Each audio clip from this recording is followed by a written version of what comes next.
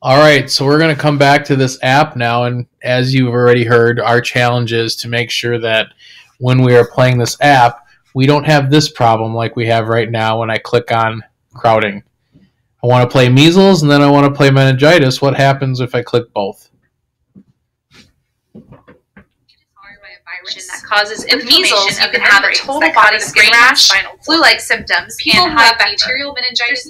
Yeah, that doesn't work when we can hear them playing over each other. So that's what we need to fix today. We need to be able to fix it so that we can get it to be able to play. And now that we know how to do conditional statements, we're going to work through this and try to make it work even better. So as you can see, I'm starting here on the blocks page of our crowding screen.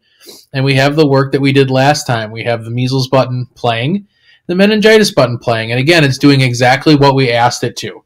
The problem is we don't want it to be playing at the same time.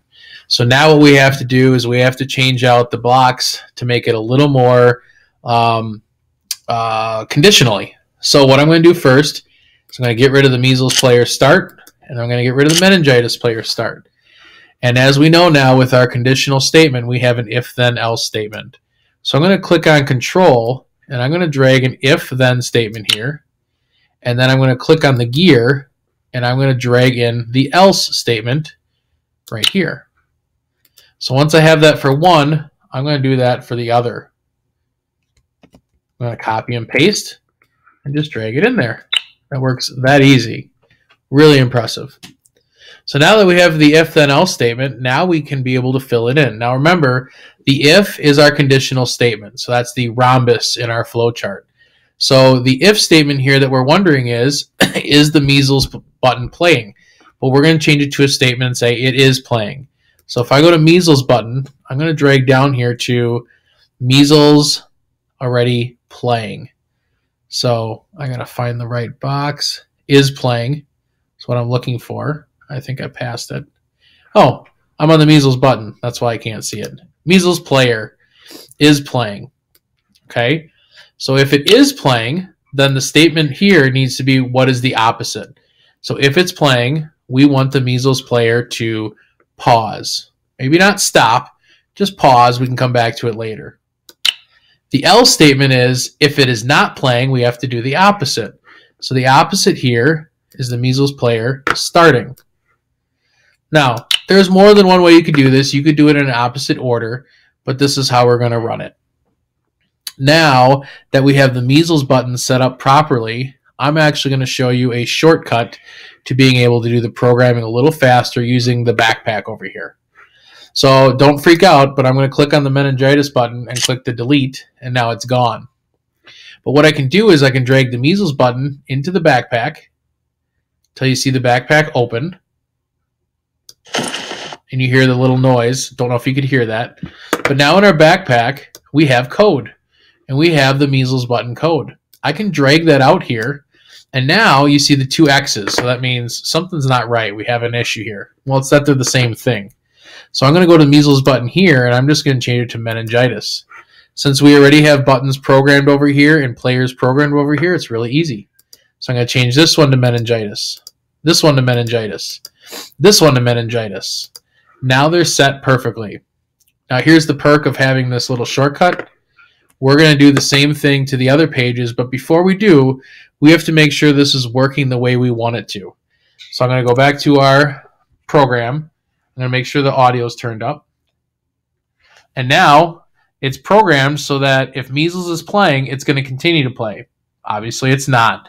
But if it is playing, I can pause it. So I'll start it. Measles is a highly contagious I'll click on respiratory it again, infection and it stops.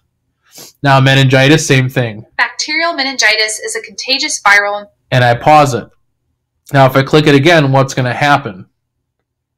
If you guess that it's going to continue from where it left off, you're right. infection that causes inflammation of the membranes that cover the brain and spinal cord. Okay, so now that's working the exact way I need to. So now that I know that it works properly, I'm going to go over here to the vector screen, and I'm going to use our little shortcut for the vector screen. I'm going to get rid of the malaria button. I'm going to get rid of the dingy fever button. I'm going to go into the backpack. I'm going to pull out the measles button twice. Now look at all these X's.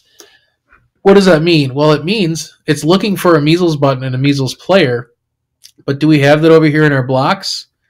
No, we don't. But what we do have is malaria and dingy fever. So we can just change these to malaria and dingy fever. So now I'm going to click malaria all the way through here and make sure that works properly. Dingy fever, and you can see I have no underlines or anything. My code is written perfectly. Now we can go over, and it should have automatically changed over with your tablet, and we can check to see that it works the way we need it to. Let's see if malaria will play and pause. Malaria is an infection caused by a Good. Dingy fever. Dingy fever is an infection found in hot. Good. So that's working well. Now we just have to do Waterborne. So we're going to scroll up here to Waterborne.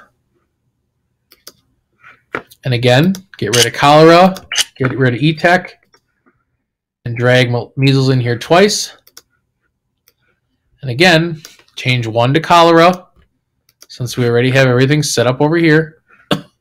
1 to E-Tech, and then just change the buttons. So now, everything should be working the way we want it to. What do we do next? You're right, we're going to check it. So, we'll pull up cholera. Cholera is an intestinal illness caused by the Pause. E-Tech. E-Tech is also known as a traveler's diarrhea. Okay, we'll stop there. That's pretty gross. All right, so now it's working the same way. So we've tested it. It works properly. That's exactly what we want it to do. Now I want us to think about what we could do to advance this and make it a little better. So let's do this. Let's go back to, let's click the back button. Let's go to our crowding page. So please get to your crowding page. Okay. Now let's think about this. If I touch the measles button, and while I touch the measles audio that's playing, I'm going to touch the meningitis button. I want you to think what will happen. Pause and think about it. Okay, now think about why does this happen. So let's see what happens when we actually do it. And then let's try to figure out why it happens. So I'm going to hit the measles, and then I'm going to hit meningitis at the same time. Measles is a highly contagious respiratory infection caused by a virus. Meningitis is a contagious viral you can have it in a skin rash. Now we're back to the way it was at the original. They just keep playing over each other if I click on both.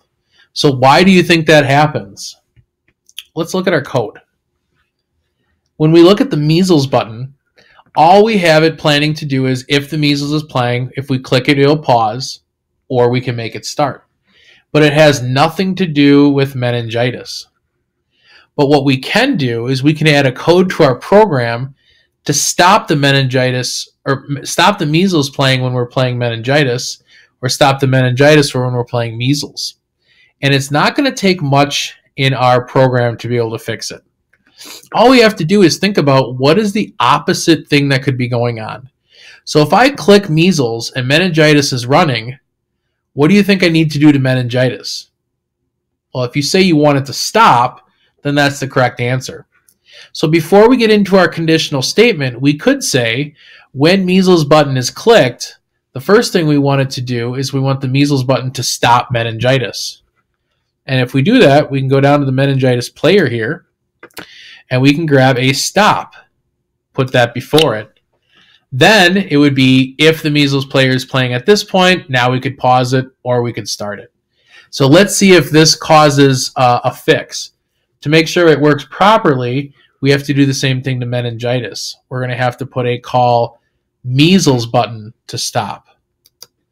So I'm going to grab a stop and I'm going to put in here something really simple. Now let's see if when I click on measles, it's going to stop the meningitis and then play it, and vice versa. So I'm going to click measles. Flu-like symptoms and high fever. And now I'm going to click meningitis. There's no specific bacterial meningitis is a contagious viral infection that causes inflammation. And I'll pause it. So now you can see we can click on measles and it will start the meningitis, or it will do the opposite. Now we don't have them talking over each other. This is perfect. So this is exactly how we want it to be fixed. So now all we have to do is we have to go into the other pages to make sure it works well. So we'll go to vector screen, and we're going to put a stop in malaria of dingy fever. We got to get the player.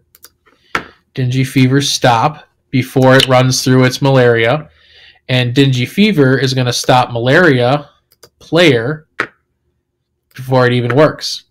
Again, using the incremental approach, we're going to make sure this works properly before we move on. Malaria.